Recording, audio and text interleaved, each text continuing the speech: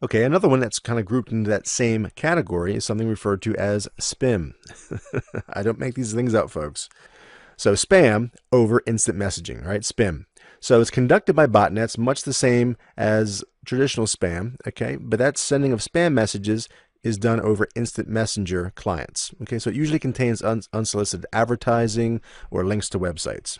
All right, so again, whether it is Google, Facebook Messenger, AIM, Yahoo, Kick, you name it, whatever your instant messaging platform of choice is, chances are very good that they have some type of botnet or some type of automated platform in place to send spam messages, advertising messages over that instant messaging platform.